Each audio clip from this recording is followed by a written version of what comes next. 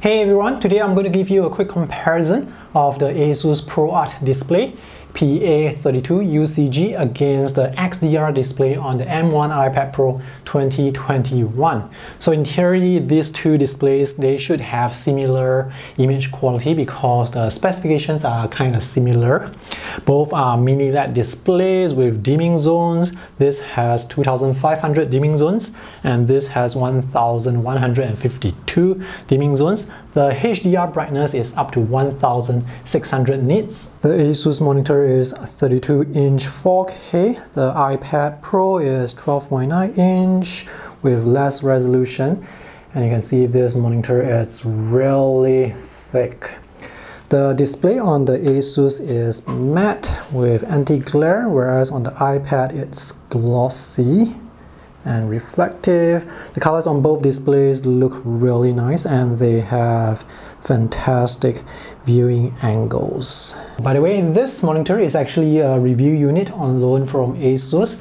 The retail price is 5,399 Singapore dollars, which translates to around 4,000 US dollars. And of course, the iPad Pro is several times cheaper. What I want to show you is SDR versus HDR. So currently I have the M1 iPad Pro connected to the monitor using this Thunderbolt cable, and I am going to stream this movie 1917. Actually, I cannot stream this movie on YouTube due to copyright reasons, but I'm going to show you this freeze frame. Take a look at these areas here where the flames are. So these areas, they are almost blown out. I can see some details at the bottom right here. I can see some color. It's not totally white, but it's very bright to the point that it's almost blown out. Bear in mind that this is a streaming movie. It's not a downloaded file. So now I'm going to disconnect the cable and I'm going to play a few seconds.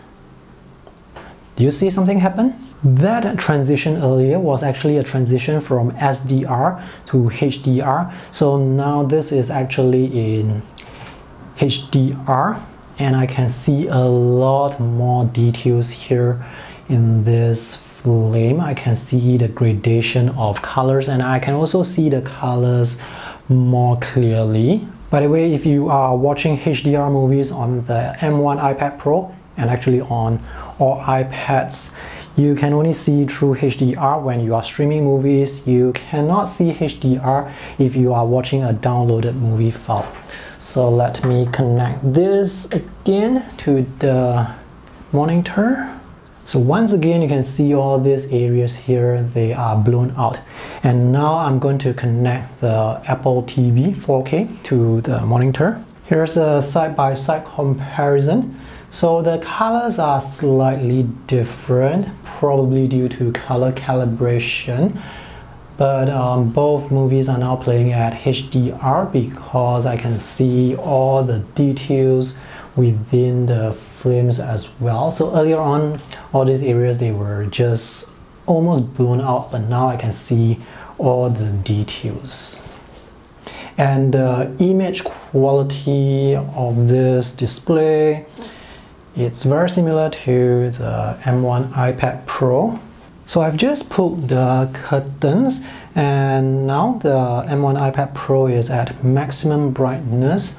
I can see some blooming, especially at the top left and top right where the controls are, and also some blooming at the bottom where the controls are.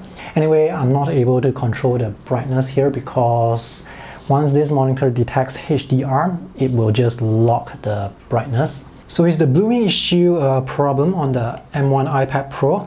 I would say no, because blooming is only more noticeable at maximum brightness.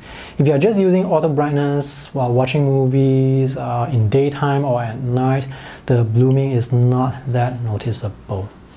You do get to see the extra contrast due to the wider dynamic range due to the 1600 nits HDR brightness.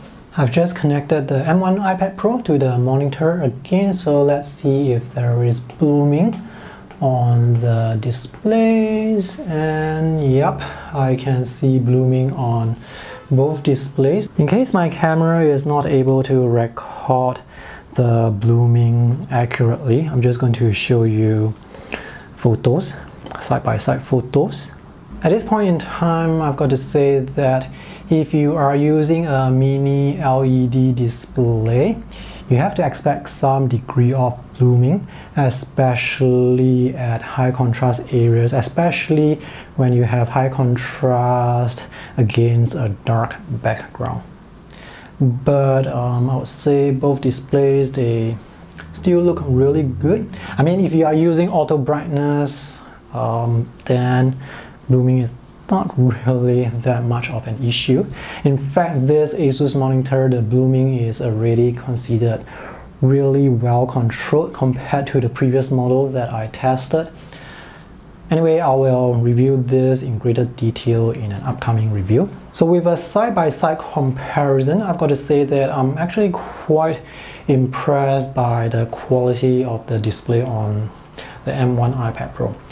Alright, thanks for watching. Let me know what you guys think about these two displays in the comment section below. Bye!